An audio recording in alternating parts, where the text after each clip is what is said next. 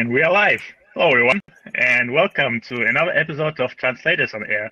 My name is Dmitry Kornyukhov. I'm your host. Join me tonight, my incredible co-host, Alina Cincan. Hi, Alina. Hey, everyone.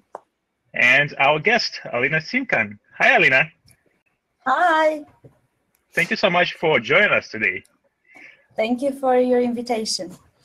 Alina is a translator with more than 10 years of experience. She's a member of the Chartered Institute of Linguists and exam moderator at the Institute for Translation and Interpreting in the UK.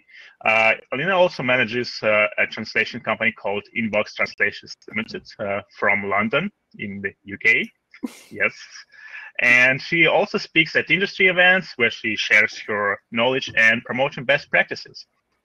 So the topic of our conversation will be working with the translation agencies, and I think Alina has a ton of experience of working with freelance translators, and she could really share some very useful tips for all the freelance translators out there, and which hopefully will make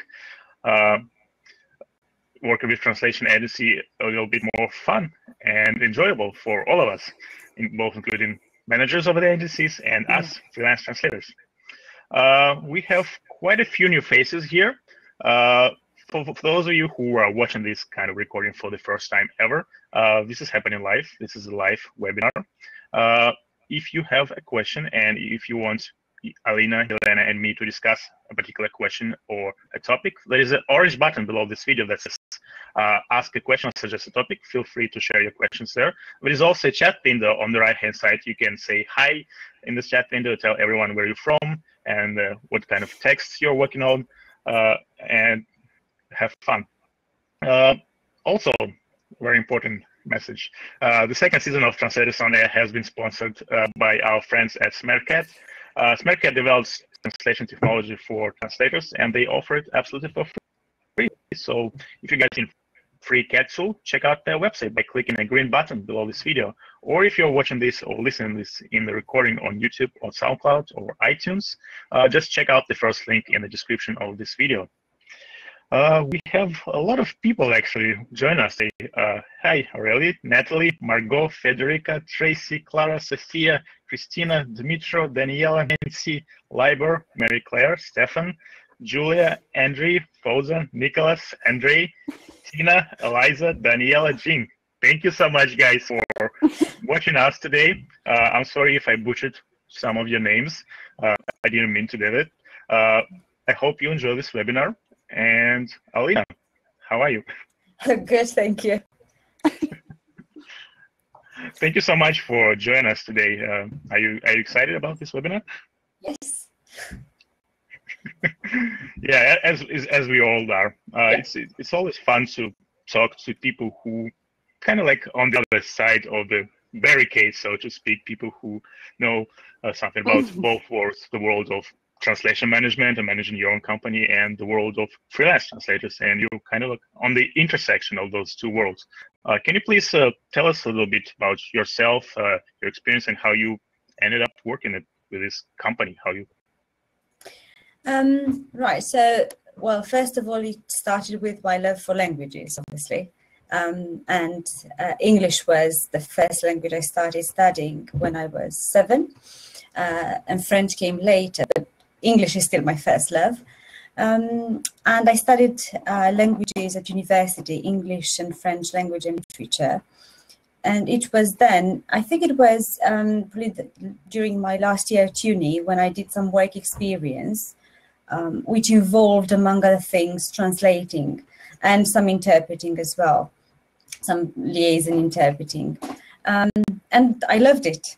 So after graduating, I did a master's degree in intercultural cooperation in the contemporary business environment, also involving languages, obviously English and French again. I worked as a full-time teacher for, well, until 2012, while also working part-time as a translator and interpreter, and that happened both in Romania, where I come from, and in the UK. But in the end, I had to decide because it was a bit overwhelming to do both. So I had to decide which one to take on full time. So I decided on translations. And this happened mainly because my partner was doing a master's degree, and for one of his modules, he had to discuss a business model, and he had chosen a translation agency, which was a virtual thing at that time. So when I decided to take the plunge and just go and stop teaching and go full-time for translations, because we already had this project, which was, as I said, on paper, virtual, we decided to, well, why not? We had a business plan. Well, what we had on paper and what actually happens in real life are not exactly the same thing. But that still helped because we had a sort of plan. So yeah, that's how I ended up running Inbox Translation. That's a very interesting story. And you also work with your together with your partner. Yes. That makes it even more interesting. I know. Yeah. So how long have you been running this agency? We registered as a company in 2013, so it's almost 4 years. Yeah. And what are the main? Pardon? What are the main obstacles when you were just starting out with this agency? Any challenges you had to overcome? I can't think of any major ones, to be honest. But that's mainly because, as I said, we had a sort of plan. We had a plan beforehand. So we didn't have any major obstacles. But obviously, there are things you cannot anticipate. For example, budget is one thing, because, well, you might have an idea of what sort of budgets you need for certain things, but they might not, in reality, they might not be exactly the same. So that would be one thing. Another one was finding the right people for the project once we started getting more business in. And that is because people don't know you when you are just starting out as an agency. And I understand that some translators were a bit reluctant maybe to work with us because we had, I don't know, we had no online presence, or at least we didn't have any, I don't know, blue board rating or anything like that. So they didn't have any information about who we are and all that. So that was one little obstacle. It wasn't a major one, but it was, let's say, one of them. And obviously the main, not obstacle, let's say, but the main challenge, yes, the main challenge. And I think this applies to any new business, be it an agency, be it a freelance translator, is getting clients. So that is the main challenge for all of us. So it was more difficult than finding the right translators for the project. Yes, yes, clearly. So let's get down to the topic of our conversation, which is working with translation agencies. So, and the first question would be, what do agencies look for in translators? Well, I think, well, some of these questions and answers, obviously, will apply not only when working with translation agencies, but with clients in general. But now, if we end clients, let's say, might not know exactly what translation entails, so they might not have the same expectations as a translation agency. Well, so some of the things we're looking for, first of all, obviously we need people who are qualified. So not just anyone who's bilingual. We all know that. We know what some people say, oh, you speak two languages, fine, you can be a translator, or you can earn some, you can do that as a hobby, you know, your free time, or people don't understand when you're a freelancer. You can make some money my mom on didn't the side. understand. Pardon? You can make some money on the side. Exactly.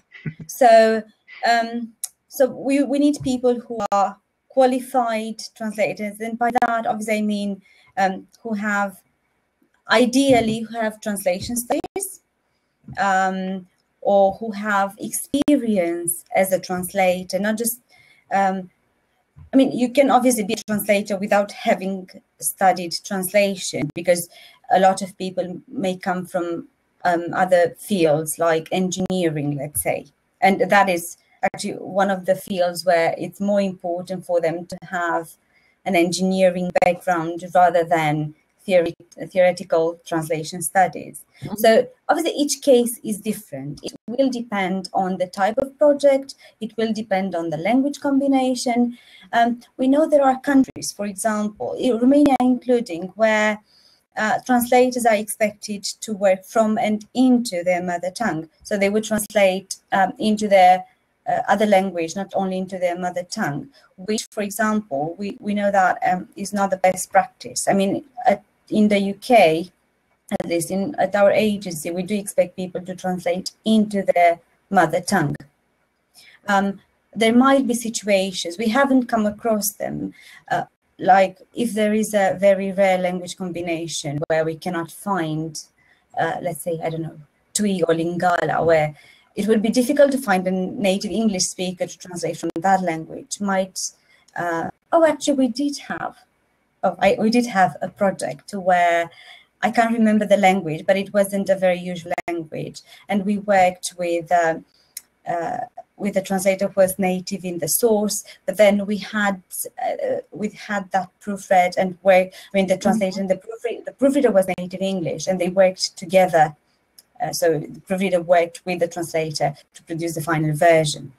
So, as I said, each project will be different, but we do expect people to work with people who are qualified, who take their work seriously, who don't just do it as a hobby or as. So that would be the main thing.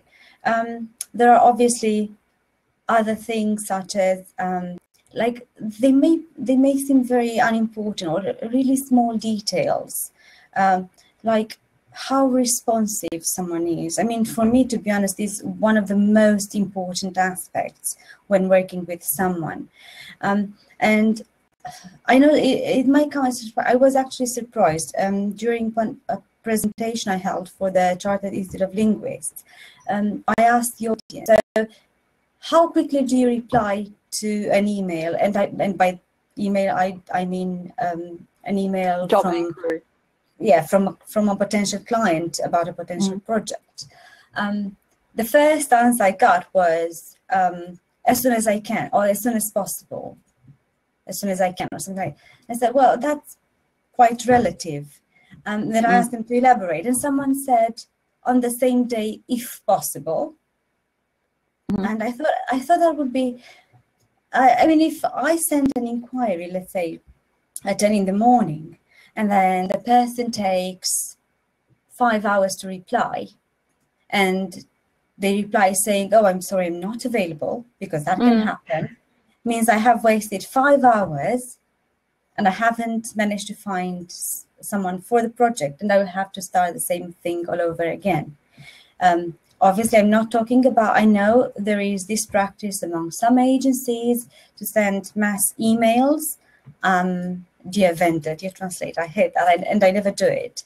And then obviously give the job to the first person who replies. Fair enough. When I got that as a translator, I didn't even bother replying, to be honest, and I understand this. But when someone sends you a personal inquiry, and so when it's clear they want to work with you and they send it to you personally, and then I think it's good practice to reply, let's say within an hour. That would be reasonable to expect. I mean, if it's something very urgent, I would pick up the phone and ask the person.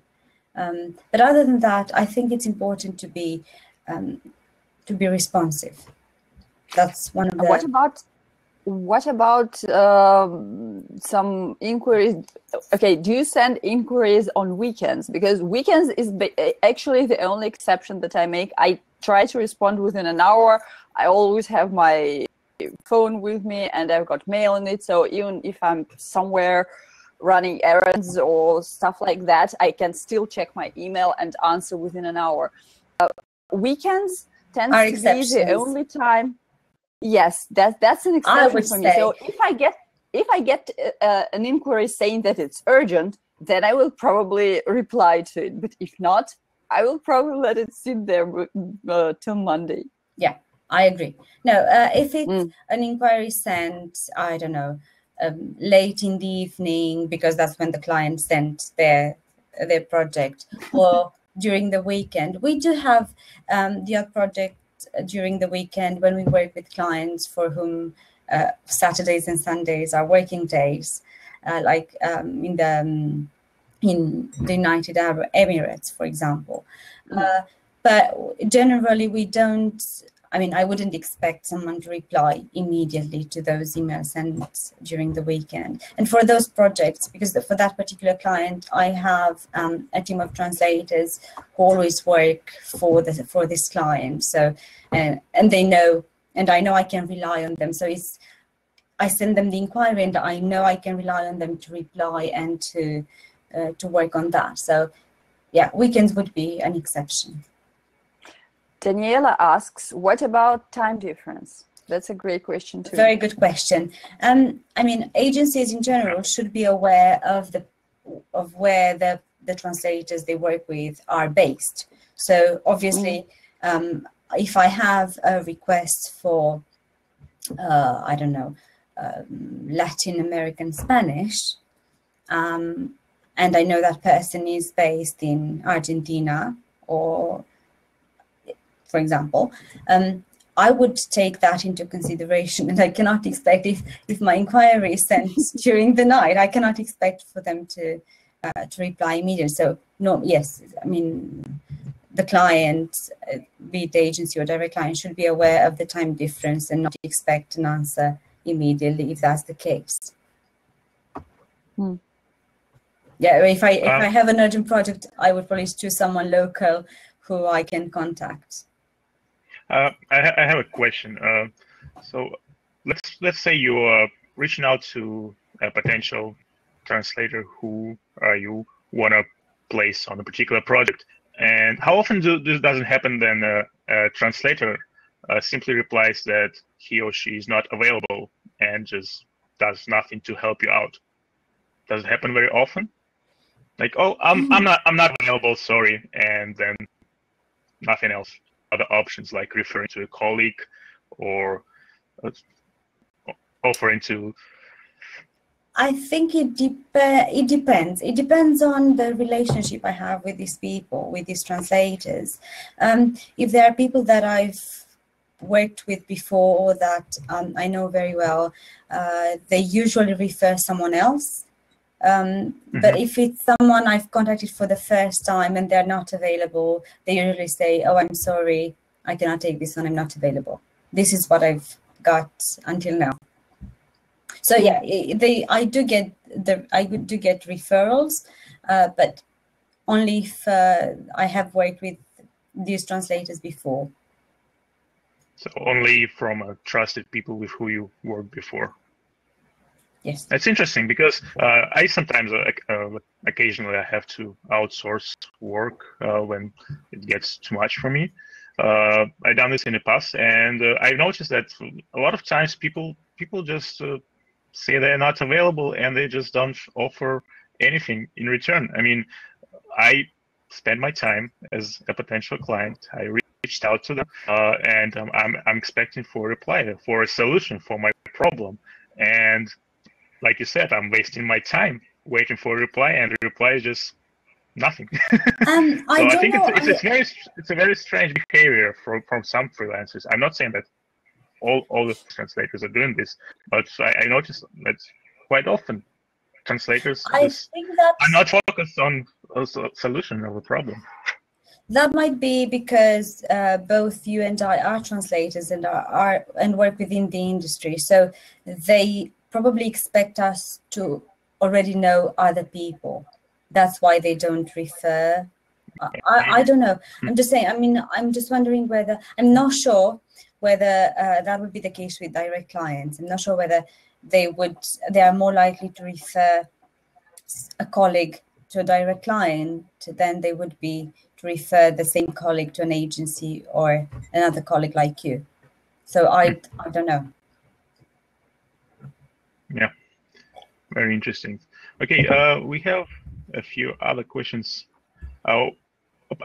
Speaking about approaching agencies, so this is where a lot of freelancers get confused and make a ton of mistakes, and it's often very scary part of running your business when you're approaching a potential agency client. So what are the best ways to approach an agency you want to work with? First of all, show them that it's them you want to work with, and you're not sending a mass email to all the agencies on a certain list you have. I get so many emails with "Dear Sir," or "Dear Sir / Madam," "Dear Vendor Manager," "Dear HR Manager," "Dear whatever." I'm sorry, but those will be ignored because we get so many of them that first I wouldn't have the time to go through all of them, and secondly because they don't tell me anything. I mean, they are just like all the other hundreds I receive. So being personal and showing it's that particular agency you want to work with and not just anyone who happens to reply is the first. That would be the main thing. I mean, I think I did some statistics at some point, and I think less than 4% of the emails we receive are personal, and each and every one of these emails gets a reply. So that would be the first thing. And obviously, the email you send needs to be free of spelling mistakes. Make sure you get the person's name right, and I should know better here. I sent, instead of sending "Dear Bobby," because I mean Bobby's, if it's a really common name, I do now, but I didn't check. I didn't double check the spelling because it's quite easy, right? Well, I managed to write "Dear Bobby," so yeah, that was a bit embarrassing. So yeah, make sure you get the person's name right and double check the spelling. But not only the name, but make sure the email in general is free of spelling mistakes or grammar mistakes, because obviously as linguists we are expected to write properly. So be personal. What else? So be personal. Make sure you have a good cover email. So as I said, free of spelling mistakes. I think it's good. I think that it's best if you know that person of that agency beforehand. I know a few things about them. For example, social media is great. I mean, once you know a bit more about them, obviously that helps you. That will help you get to know them better, so you can obviously be more personal. They will know probably who you are already when you get in touch. What else? I think I forgot my idea. Yeah, you would also find out what sort of projects they work on. For example, if it's an agency specializing in medical translations and you do literary translations, you will not be a good match. So there will be no point in sending a CV, cover letter, brochure, or whatever. Obviously, you can still get in touch. Just you never know for referrals, like we talked earlier. So make sure you're a good match and be personal, and make sure you have the right skills. I mean, you may have a very well-written cover email and be personal, but if you're not a qualified, experienced translator that they may be looking for, then and also some agencies. I can see. Nicolas made a good point. Sometimes we don't know if it's a he or a she. I would say, yeah, there are agencies where it might be a bit difficult to know who who you are talking to. So in this case, well, still, dear sir, I still don't like dear sir, madam. I would rather get a general hello, maybe, and maybe a few things about the agency. If you can't address a person directly because you don't know who that person is, you might just talk a bit about the agency. Would it be okay to phone to know? Yes, yeah, you can phone the agency beforehand and ask who to speak to or who to send it to, or yeah, that should be fine. When I can find out who I'm referring to, I usually I write dear team or dear Inbox Translate team. And then I also mention some facts about the agency so that the person who gets the email knows that I want to work with them. That can also work if you can't find, I mean, in the case of our agency, for example, it's dead easy. Yes. On the website. Yeah. Yeah, okay. But yes. Okay, easy, but yeah, with certain agencies, yeah, that would be a very good approach. Or like Tracy suggests, you can call them and find out who, I mean, if it's a bigger agency where there will be 1 or 2 people who deal with applications, you can ask who that person is, so you know who to address. Yeah. And another thing to do is, I think, just to check the agency's website, because some agencies write on their website what kind of information they want to get. I mean, rates, working, your language pairs, your specializations. Yeah.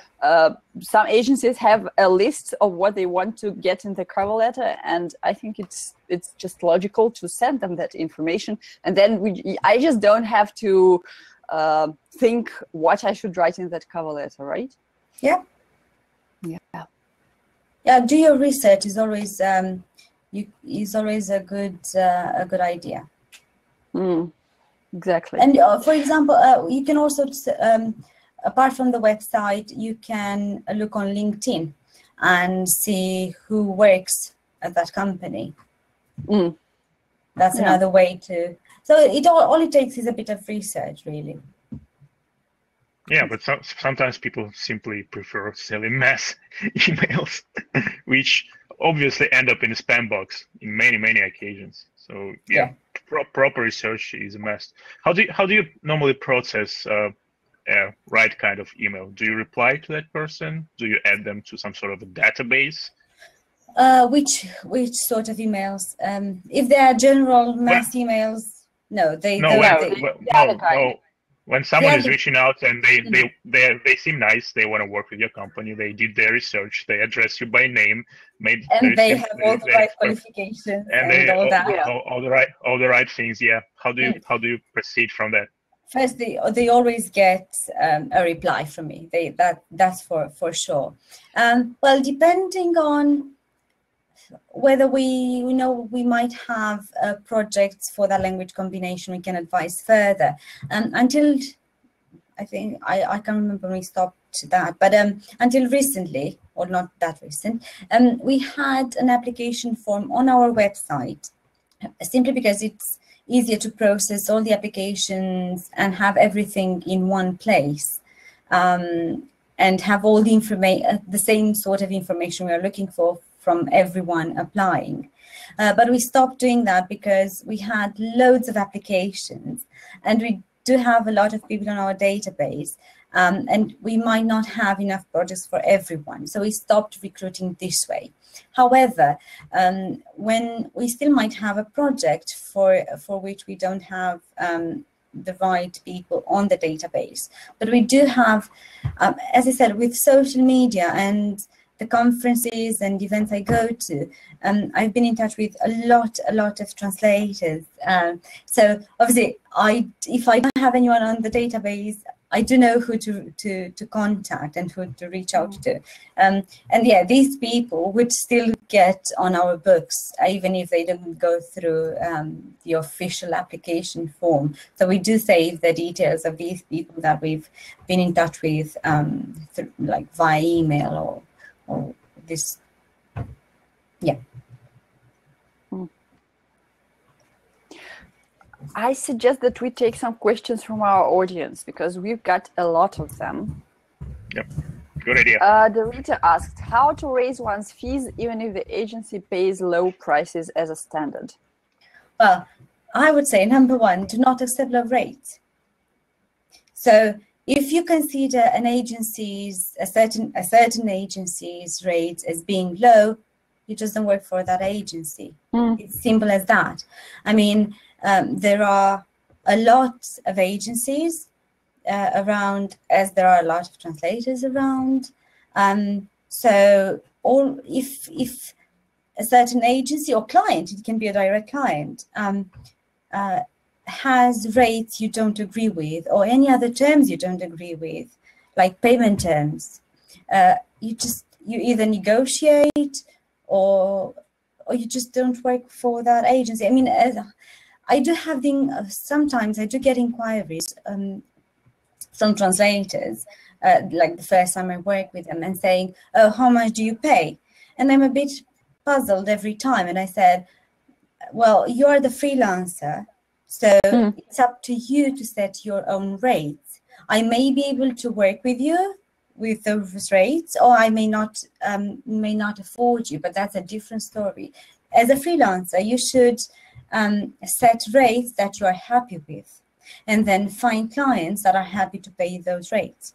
It's not the other way around. You don't accept low rates from, I don't know, agencies and then try to raise them. So you can raise rates with agencies, but again, you don't start with low rates you're not happy with.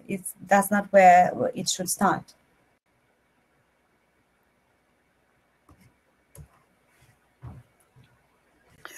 The next question comes from Tracy. It's generally suggested that translation agencies expect you to have a specialization in one of the following fields: medical, finance, business, legal, marketing. But each of these fields is enormous. How can you find out what sort of texts need translating the most within a specialization when you're starting out? That's a good question.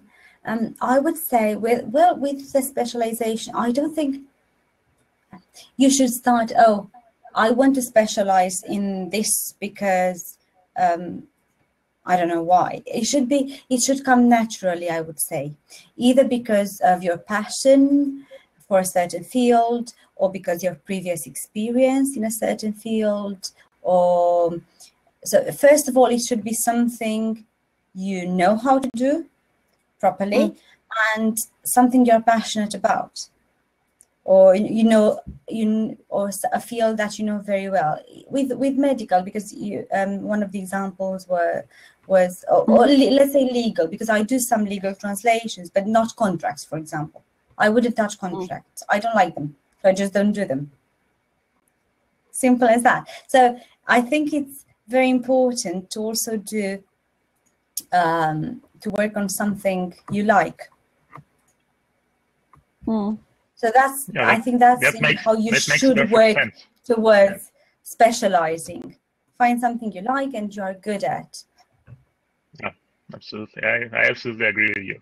What are some of the things that translators should pay attention if he or she wants to produce a good impression on an agency?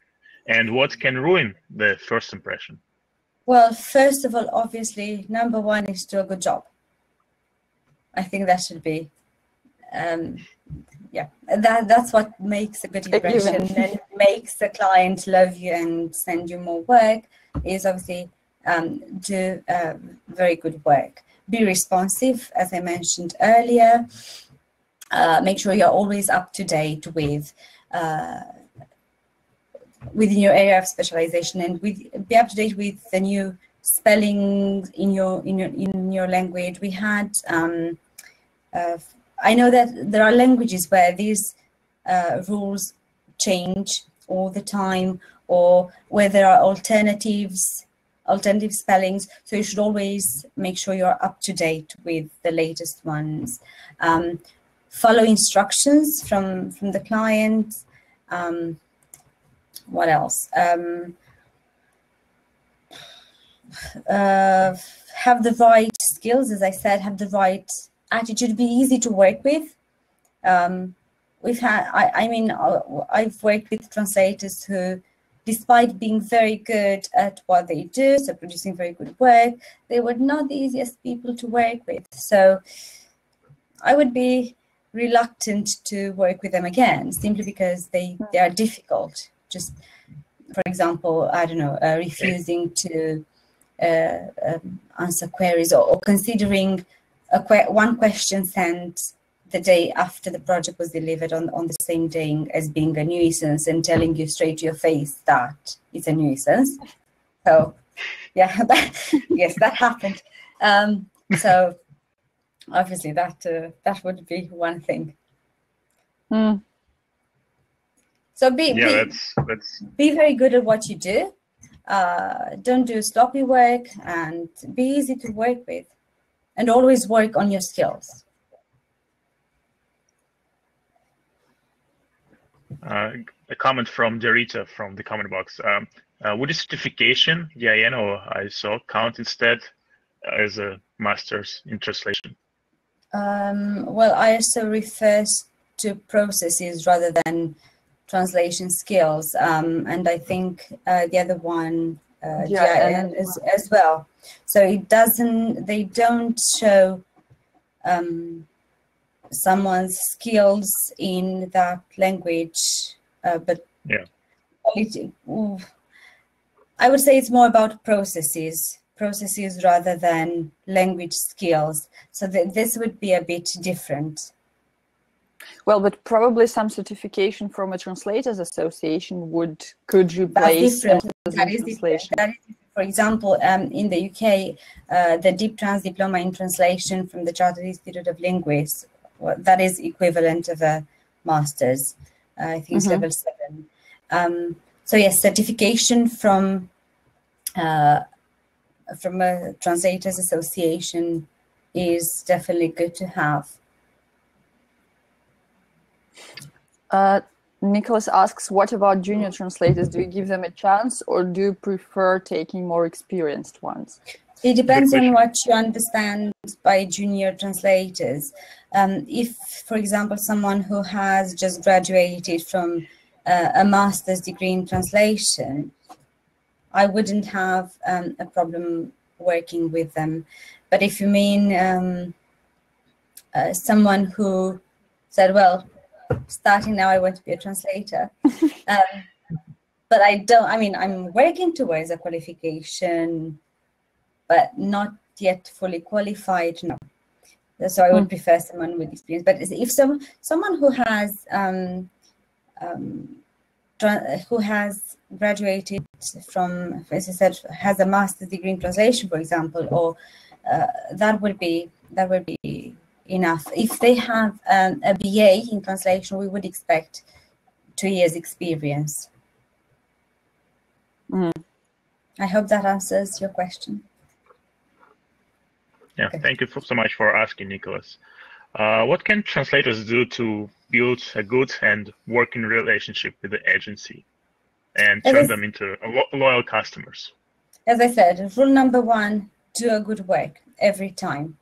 I mean, yes, we might have our off days when I don't know, something might have happened, and but in general, obviously, you have to do a good job, deliver on time.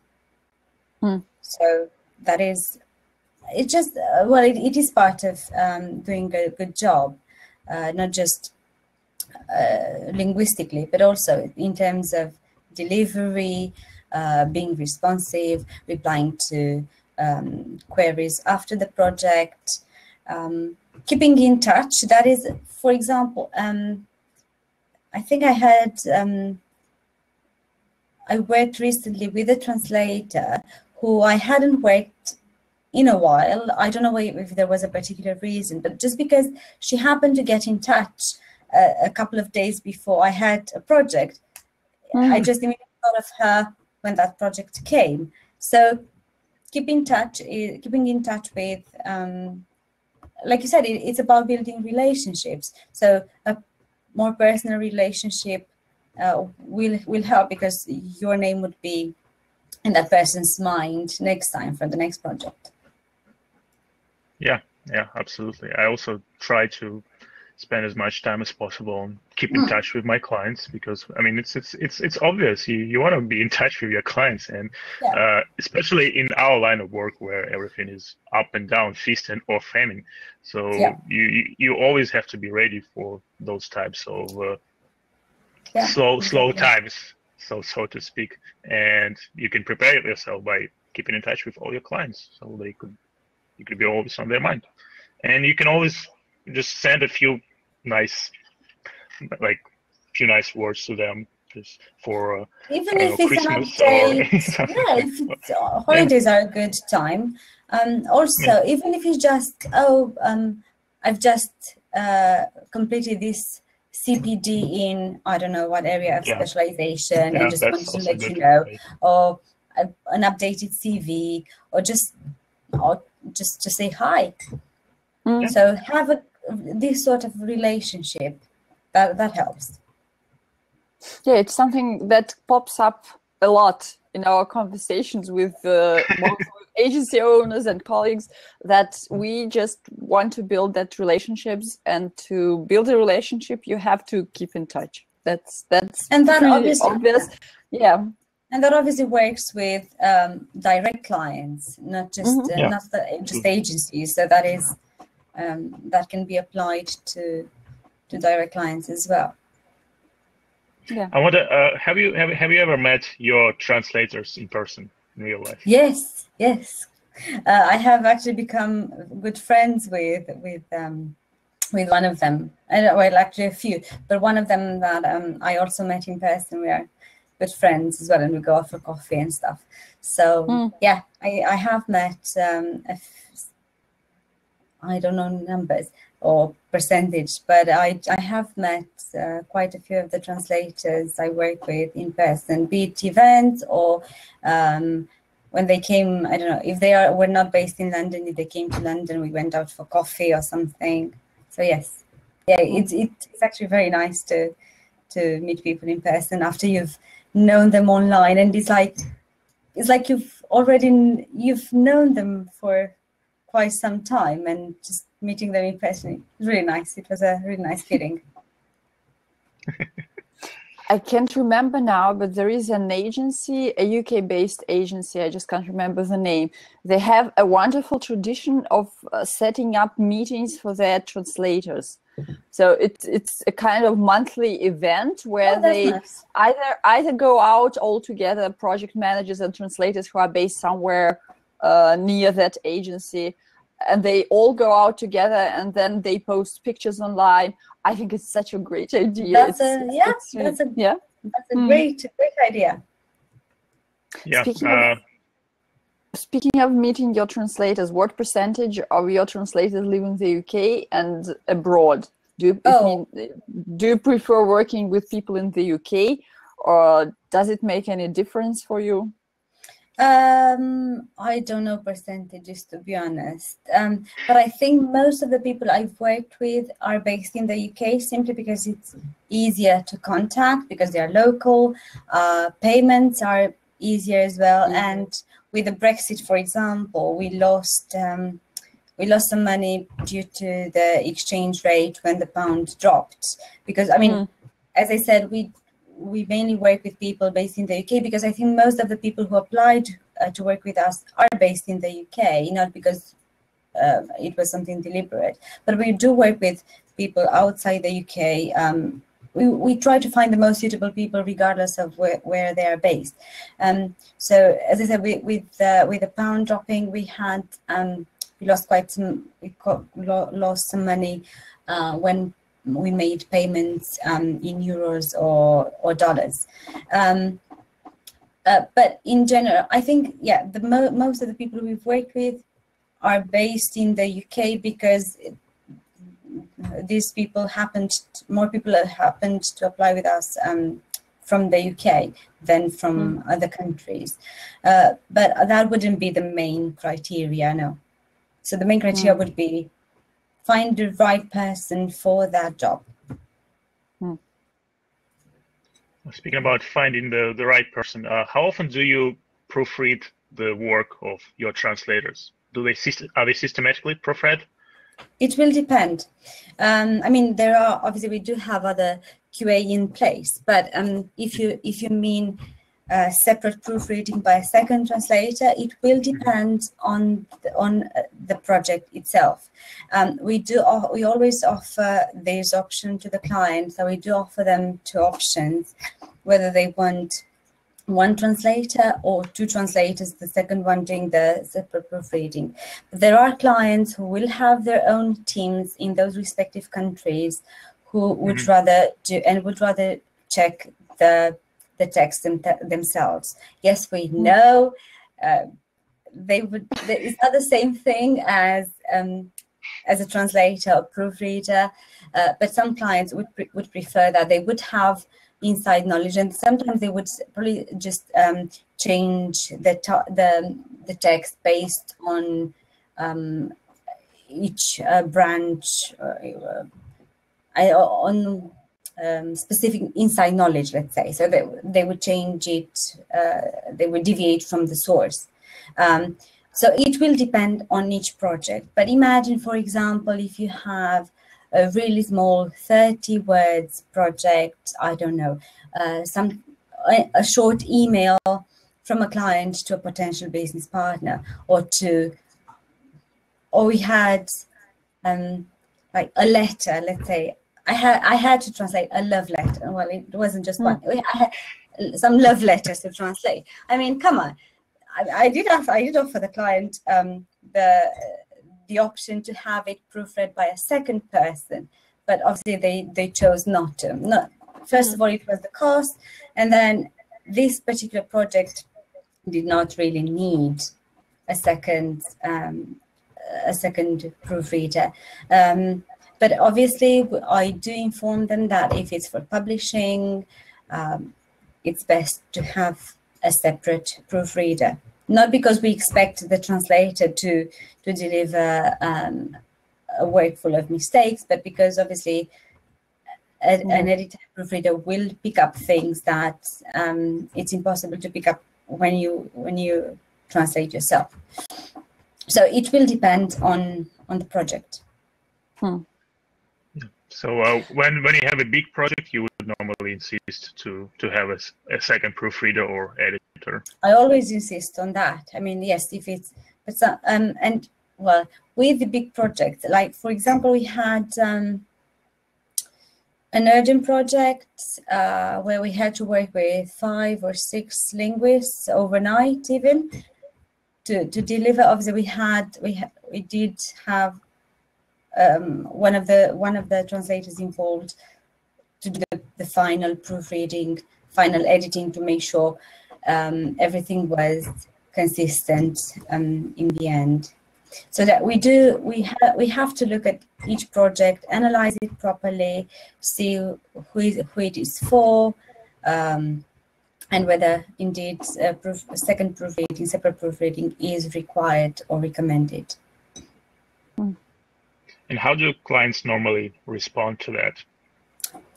Do you have, because I mean, direct clients, they don't quite understand the translation process. So if I was a client, I would say, how come the translator cannot do the job properly in the first place? Why would I need a second person, right? I don't think I've ever had this question, to be honest. Because I had. I do explain to them what this entails, and I do explain that proofreading, I mean, a second person doing the proofreading, not necessarily, it's not about necessarily spelling mistakes, grammar mistakes, because we don't expect to have those in the first place. But a second person might have, might see things like, I don't know, or this could be rephrased better, or I mean, typos can happen. I mean, typos that cannot be picked up by a spell checker, like form and from. They would not be picked up by a spell checker, but a second person might be able to see them. So I do explain that it's not a matter of expecting the translation to be bad in the first place, but simply because it's human nature to make mistakes, and that a second person might be able to pick up things that the first person couldn't. Yeah. But I don't think they ever questioned. I mean, at least they didn't phrase it this way, like saying, "Oh." But I think I tried to explain it quite well from the beginning, and explained, okay, this is what each option entails and why you should go for this or this one. A question from Tracy about CAT tools. Yeah. What do agencies think about translators only learning cloud-based CAT tools? Are Trados and MemoQ a must? Like with everything, you know what the translator's favorite answer for everything is, it depends on the context. So I would say it depends again. With cloud-based CAT tools, I think we should be a bit careful and make sure the client is aware of the sort of CAT tool you are using, because sometimes you may be working with very sensitive material for which a cloud-based CAT tool may not be appropriate. As for CAT tools being compulsory, I would say CAT tools are really, really good. I can see, but again, it depends. But CAT tools are good in terms of productivity. They can increase your own productivity as a translator. In terms of consistency, especially if you do if you work for the same client over a period of time, you want to be consistent if it's the same sort of materials as well. But it will depend on the type of work you do. If you only work with, I don't know, handwritten medical notes, well, using a CAT tool wouldn't really help you much. Or if you do a lot of very creative work where you do a lot of brainstorming, slogans and stuff, I don't think a CAT tool will help you. Although I do know, I can't remember who said, a literary translator said she uses a CAT tool to make sure she avoids repetitions or saying the same thing in the same way twice, because she works with literary texts. But as I said, it will depend. And I don't think, I mean, we don't actually insist on a particular CAT tool. I mean, I don't really, for me, it's not important whether a person uses MemoQ or Trados or whatever. It's important that they're consistent in their work. And I mean, it's best to learn one tool and learn it properly so that you are more efficient, rather than work with, I don't know, 10 different tools but not know any of them properly.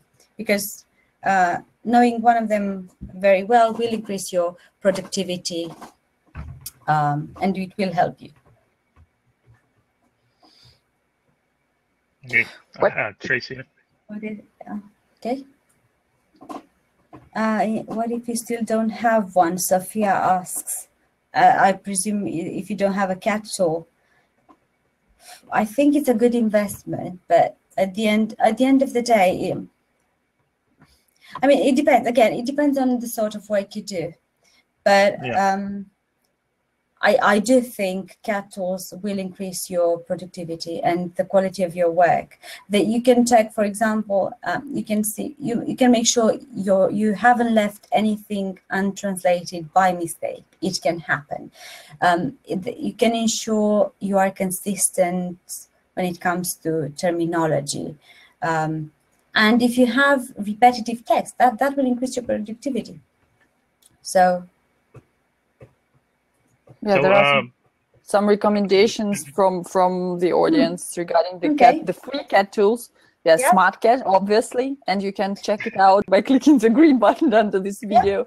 Yeah, and Omega T, I think is very good. Yeah, Omega T is also. Yeah, Omega T.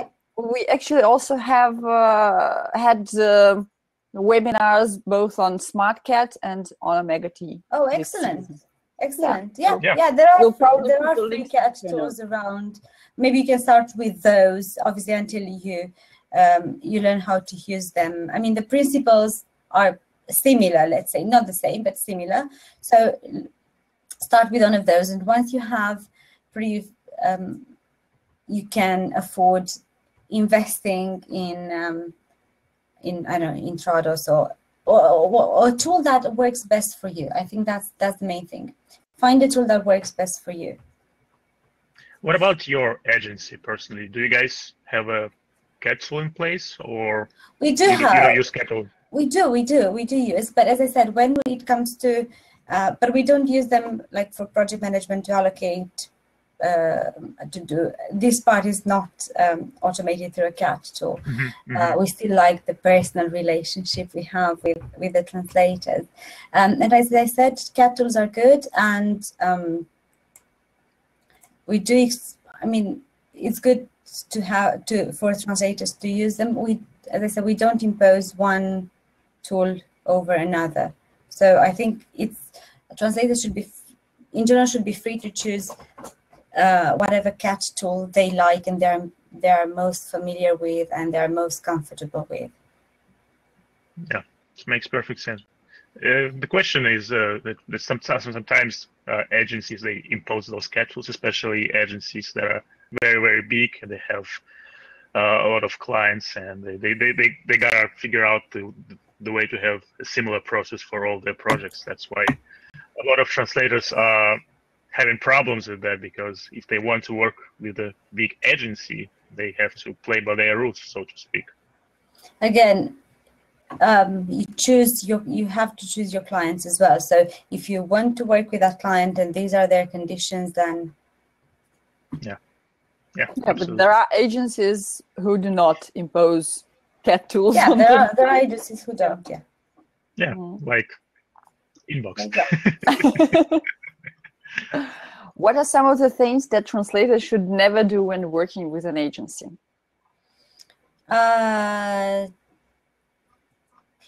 Deliver late or not deliver at all. Has that ever happened? No, we haven't. No, we have had late deliveries, but no, late deliveries. Yes, we have had that in the past. But it's best.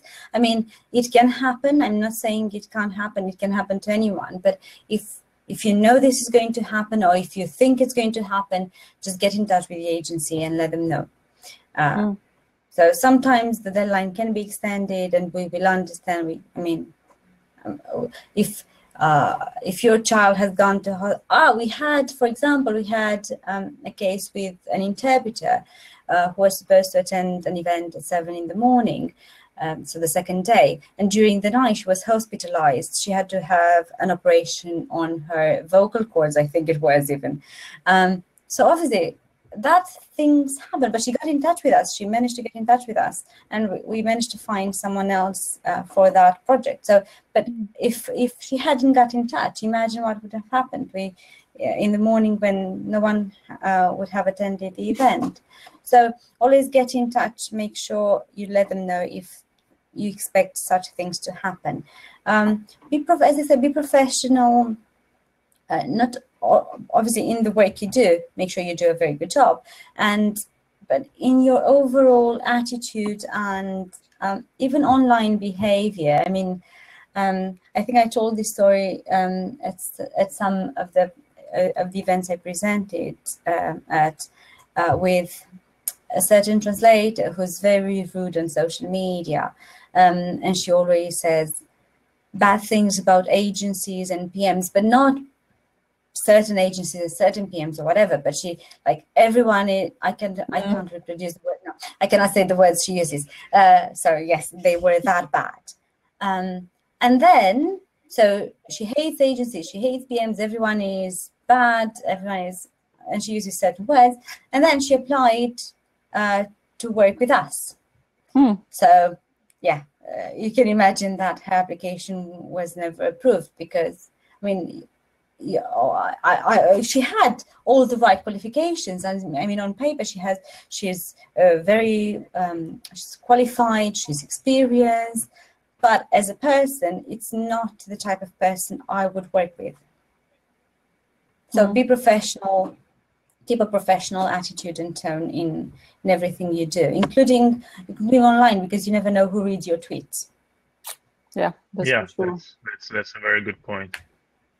We have an interesting question about rates from Beverly. She asks, not sure if this question was already asked, when applying to an agency, how can we determine a price per word that is acceptable for a translation agency? How do we avoid being too low or coming in too high? Right. About it a little bit. Yeah, it wasn't the same question. First of all, when setting your rates, you have to have a rate you are comfortable, you're happy with, not comfortable, you're happy with. And then take it from there. Some agencies might have, you may be able to find what they charge their clients. With some agencies, you may be able to find that on their websites. So you can determine whether your rate would be too high. With too low, I don't know, everyone might have a different, this is a bit subjective in my opinion. I mean, everyone might have, different people may have different ideas of what is a high rate or a low rate. So, but first of all, you must have a rate you are happy with and that you can live on, obviously, and then take it from there. I think that's the main thing. Just have your rate that you're happy with. There's also a very good tool online published by Luke Spare, I believe. Translation Rates Calculator. I think he made it available online for free. It was earlier it was a part of his book, and now he offers it for free. Oh, excellent. So maybe you can put the link as well.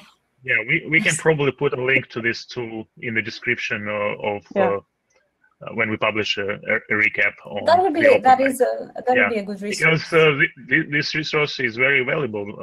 Luke has created a spreadsheet file with a lot of very complicated formulas where you can put in your income targets, you can put in your expenses, your living expenses, and this will calculate your ideal rate that would be good for your current living situation. Of course, you can either increase it if you want to earn more money, but yeah, it's a very good tool, translation rates calculator by Luke Spare. But we're gonna share a link to this tool. You can also, if you are not sure about it, you can also ask colleagues. I mean, it shouldn't be a taboo subject, to be honest. I mean, you can ask and talk with colleagues in your language combination and maybe in the area where you live and see what a good rate is or what they charge. So maybe you know where I mean, to use that as the starting point if you want. Yeah, absolutely. That's a very good idea to ask around and ask people who are already working in, especially if it's your language pair and even your field of expertise. I think it's a good starting point. Too bad that sometimes it's treated like a taboo subject, but but it's actually the subject that everyone wants to discuss, on the other hand. Yeah, and it's very difficult to discuss because every single person will have a different opinion about it. Exactly, And like Alina said, yeah, every single person have their own definition of low and high, and and imposing this on other people on the other hand. It also depends on the number of factors, on how much you want to work, in which country you live, how high are the taxes that you pay, because speaking of which, these parameters are also included in this tool by Spare. It will also depend on your language combination. Yes, and on the language combination and on the field. I mean, translating an email is one thing. Translating a technical manual is a different thing. Translating a slogan, which can take a lot longer. I mean, if it's 3 words, might take you a lot longer than, I don't know, 3 pages of general email. So there are a lot of factors that you need to take into consideration. And I understand it's not easy when you're starting out. But yeah, speak to colleagues, have a look online. I think we are lucky living, in the 21st century when we have access to so many resources online and so these things can, I mean, you can find this information quite easily. And like we discussed earlier, rates are subjective as well. Yeah. The next question from Tracy: what are common turnaround times? Oh, it depends. Again, it depends on the content. It depends on the project. The answer to our questions, it depends today. It depends. I mean, I always try to set reasonable deadlines and turnarounds with the end client first of all, so that I can do the same with the translators. Sometimes it's simply not feasible. Sometimes the client will need that project yesterday, because you know, it happened. So I would say, obviously, I tell clients that as a rule of thumb, they should look at around 1,500 words translated in a day, provided that person works on their project only, which is not always the case, as we know. Obviously, you can do more than that depending on the type of text. You can do less, again, depending on the type of text. So it depends on the client's deadline, if they have one. If they don't have one and it's quite relaxed, then obviously we can take it from there. But if they do have a really tight deadline, a fixed deadline, then we have to meet that deadline one way or another. So as I said, we had a project, well, it wasn't the only one, but let's say I had a project for Romanian, for example, where we had, I think, about 14,000 words within 24 hours or so. And yeah, so it was a general text. It wasn't anything complicated. And I worked, I had a team. I was part of the team together with a couple of trusted colleagues, and we did that. We worked together as a team.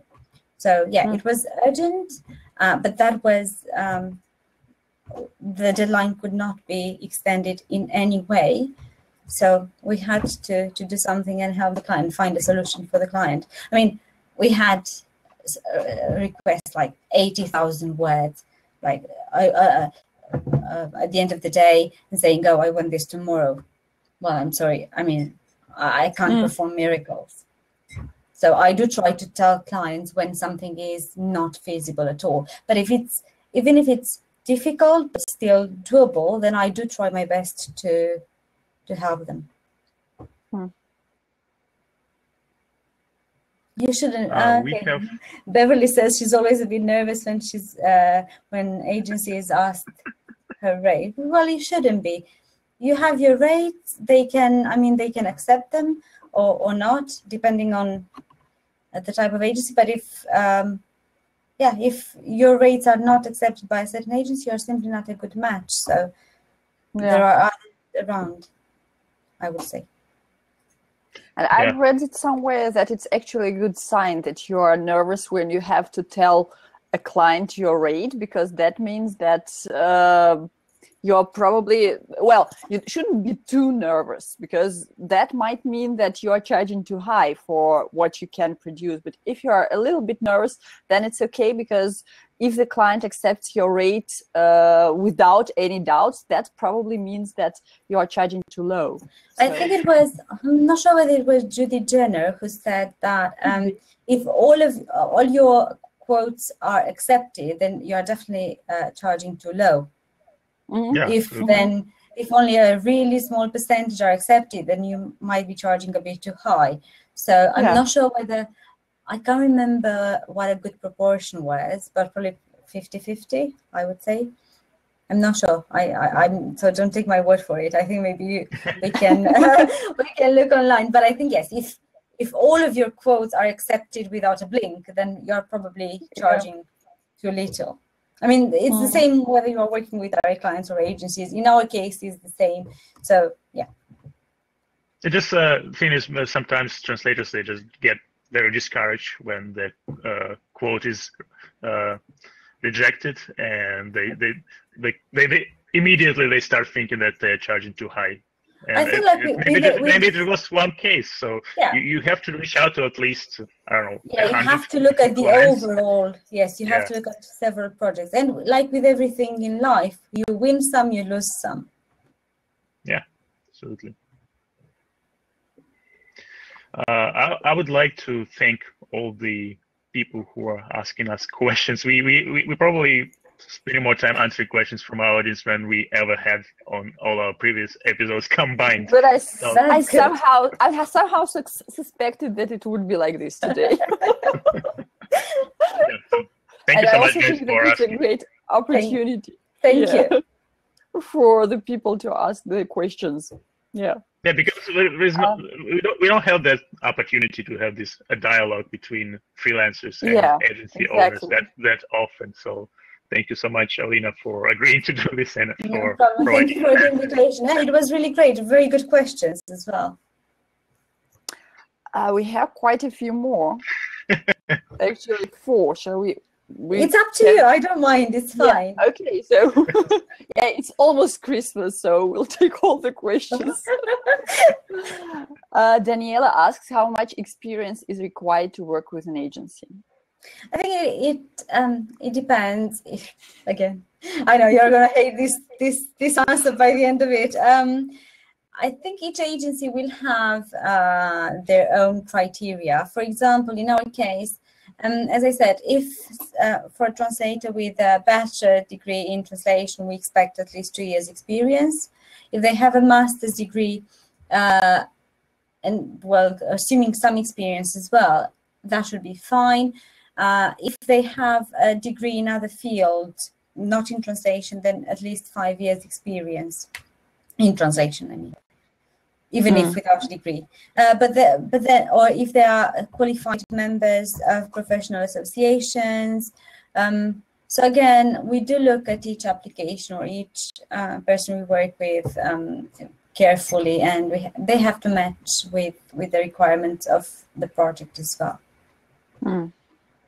And Sophia asks, how can we make an agency trust you and give you a chance when you are newly qualified and don't have a lot of experience? Well, if you have the right qualifications and the minimum of experience required, and you've made a good impression on that person, I don't see a problem with getting your foot in the door. So, but again, it depends on the person you're approaching, depends on the agency, it depends on whether they have a suitable project for your language combination or for your specialization, especially when you're just starting out and you don't have a lot of experience, you don't have, you're not exactly specialized in the field the agency works with. So as I told you, it depends again. It will depend. But yeah, I think making a good first impression and having the right qualifications, even if you don't have that much experience, should help. I mean, we all have to start somewhere. So yeah, I know it's one of those vicious circles, isn't it? I mean, you don't have experience, nobody gives you a chance, therefore you can't get any experience. So it goes on and on and on. You can get experience by doing voluntary work. For example, one way of getting experience is doing some voluntary work.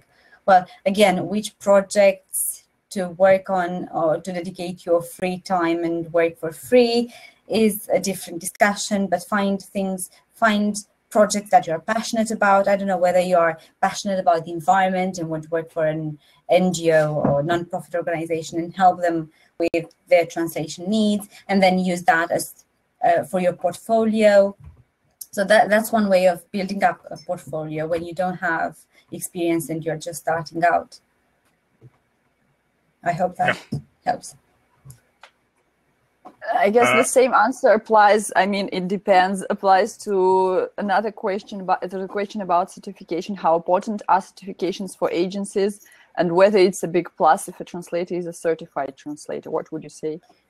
Well, the UK doesn't have a certified, doesn't have such a system. I mean, it's like in Poland, Romania, you have sworn translators, certified translations. You have that in France as well. In the UK, you don't have such a system. So basically, anyone can certify a translation by accompanying the translation with a letter saying they are competent in that language combination and all that. However, but it's by certified translation, you understand, someone who is a member of a professional association and have been, that is a plus. I wouldn't say it's compulsory, but it's good to have. It will show, for me, what that shows is that you are committed to the profession. You're not doing it as a hobby. So that's one thing. Another thing why this helps. So first of all, it gives a good impression, and as I said, it shows you are serious about your job. And also, most of these organizations, associations have events, conferences, CPD that will help you grow professionally. So it's a plus. I wouldn't say it's compulsory, but it's definitely a plus. And it probably opens new work opportunities. If you're certified, that means you can work with personal documents, birth certificates, marriage certificates, death certificates. Absolutely, for this sort of project, yes. I want to ask a question from a comment box, and it's a trick question, so be prepared. From Daniela. So you have a translator in your database whose rate is higher than other translators' rates in your base. Would you keep this translator as a first option when a job comes in, or would you keep them in case the cheaper ones are not able to take the job? I don't think price is the main criteria, or shouldn't be at least the main criteria. I mean, let's say we have English into Spanish, or English. Let's say English into Spanish, right? We do have quite a lot of translators for this language combination, but each one of them is different. I mean, they don't all specialize in medical translation. If we need a medical translation, obviously not all of them will be suitable for that project.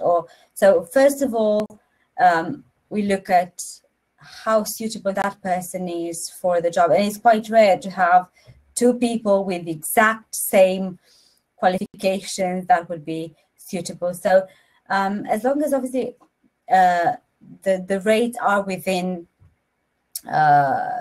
what we normally expect, or what we, I mean, similar, let's say, to other translators, it shouldn't be about going for the cheapest. There will always be clients, direct clients or agency, that will go for the cheapest option, and that happens everywhere. So we have clients who said they didn't go with us, they chose another agency simply because of the price, because they chose the cheapest option. It's up to them. So the same with agencies, but it shouldn't be. I do agree with that price shouldn't be the main criteria when allocating a project. So first of all, you need to find the most suitable person. But there will be, I mean, do expect you will come across clients for whom price will be the main criteria. Yeah, and I think the thing is that a lot of times when you hire a translator who's cheaper, so to speak, you'll get what you pay for. We did have a situation with a client who had everything translated with another agency. Well, he did tell me in the end with whom and how much he paid. So he came to us with a project saying, "Oh, we've already have this translated, but we need to redo them." And I said, "Well, how come?" And he said, because, well, he did pay very, very little, but the quality was very, very poor. So, yeah, in the end, he understood that quality comes at a price. And yeah, we did work with them in the end, and everything was fine. Yeah, even if we were, I think he said, I think it was we were 6 times more expensive than the first agency. What do they pay their translators? That's exactly a very good question. I think that most clients, they just thank them for their work. That's it. I think most clients, I mean, when I mean direct clients with, don't know what to expect. Just like when I need, I don't know, if I need a solicitor, I mean, I know what solicitors charge in general, but if I need a solicitor, I wouldn't necessarily know exactly what their work entails. So sometimes, I mean, this happens with everyone. When you buy a service that you don't know anything about, then one of the criteria you'll be looking at is price and how they come across. Yeah. Yeah. And how they come across, and And in case of translation, you cannot really evaluate the result as such. You can, in many cases, you probably will understand that the result is bad when you don't have, I don't know, conversions on your website. I don't want to give examples from, for example, the field of medical translation, because there the results can be disastrous. Yeah, the results of bad translation. Absolutely. With this client, it was easy because they had the project was about an app, so they had a lot of complaints from the end users when they started using the app in those languages. They were like, no, this doesn't sound right. This is not good. So but sometimes clients will not be able to evaluate the quality of work. True. Yeah. And our last question comes from Julia. She asks, I would like to specialize in medical translations, but I have no experience, only some personal background. What would you recommend for someone like me? How do I go about getting hired by an agency in this particular field? Do I get some education first, which is expensive, or try to find work first and get my certification diploma as I go along? I have a bachelor's degree in linguistics and a master's in a different field. Right. What do you mean? Well, it depends what it depends. It depends on what you mean by personal experience. So if you have if, for example, you've worked in the medical field, then that's definitely a plus. But I would suggest maybe CPD and work. You can work with a more qualified translator, someone who's got a lot of experience in medical translations. At least have them revise your work. So again, if you have a medical background, you've worked as I don't know, as a doctor or as a nurse, so obviously you do have this sort of knowledge. That's definitely a plus, so it's very good. Then I would suggest, you're right, if you want to go for a master's degree, that might be in translation, that might be expensive, might not be an option for you due to cost or time or whatever, but you can do a CPD. As I said, you can work with someone who already works in the field and ask them you can work as a team and collaborate, and then maybe they can recommend you further. So if someone wants to get hired by an agency, they should probably look for a colleague who could give them recommendations, right? It might be a good way. Yeah, but they should, if you have as I said earlier, if you have as an agency, at least, if you have a degree in a different field, not in translation, then we would expect at least 5 years experience in translations. So, as far as I understand, Julia has experience in translation. She just wants to add another field of expertise to her portfolio. Well, then in this case, well, it depends. As she said, she's got some personal experience in the field of medicine, so it depends on what that personal experience entails. So if Julia, so if you've worked as, I don't know, if you've worked in the medical field and you also have a degree in translation, that should be fine. That shouldn't be a problem. So you can combine those. You can combine those very well. But if you don't, let's say, if you don't have enough experience, you can do some CPD. There are a lot of courses around that you don't have to go for like really expensive ones. You can try and get certified by, I don't know, ITI, CIOL, or a professional association where that entails an exam, I mean, the fees are probably a lot lower than if you were to do a master's. I think that if a person has experiences working as a translator and just wants to add another specialization, then it's probably more important to learn the subject matter. So yes, in this absolutely. particular case, some medical there are things. I don't remember, I think I saw a tweet, if I'm not mistaken. I think might have been Janie Fox, I'm not sure, who tweeted about some some books for medical translators. So people who want to specialize or who are specialized in medical translations, there are some very good resources. If you follow Janie Fox on Twitter, she's a medical translator. So I'm sure she has, I mean, she also has a website and a blog, if I'm not mistaken. So you might find some resources there as well that will help you. Yeah. Okay. So confirmed. It was Janie Fox who tweeted that. Good. So yeah. Another thing that just come to my mind is there are courses on Coursera. And there's also a translation community there. And I know that there are people who translate courses in the areas of specialization where they do know some certain things.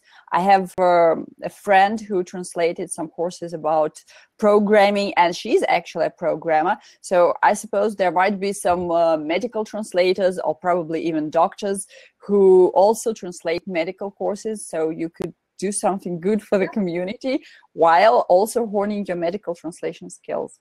I think that's also a good option. Yeah, great one. And also while earning that, probably not qualification, but experience.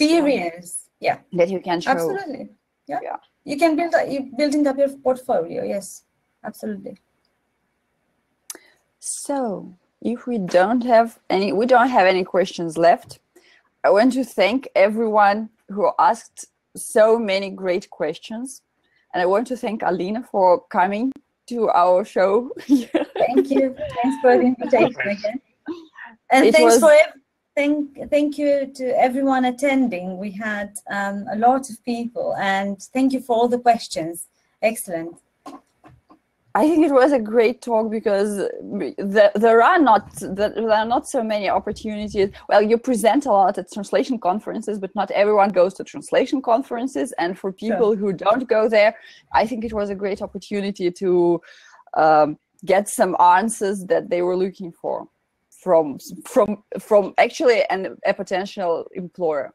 And I think it's really great.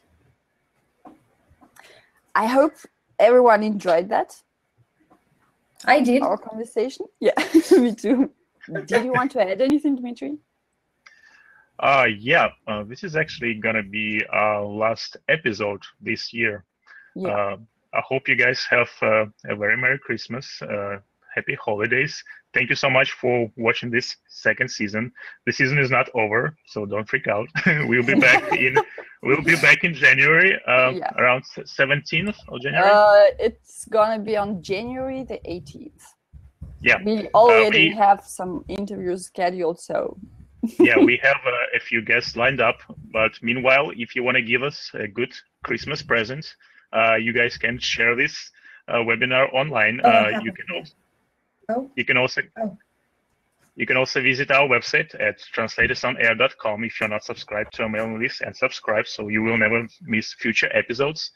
And if you have any ideas for guests, or if you want to be a guest just like Alina, you can also visit our website and go to translatorsonair.com/guest and just fill out the form there. And thank you so much for watching, and I guess we'll see you guys next year. Yeah. Thank you, and happy holidays, everyone. Merry Christmas, and Merry Christmas, a wonderful 2017. Yeah. Happy New Year. Bye-bye. Bye. Bye.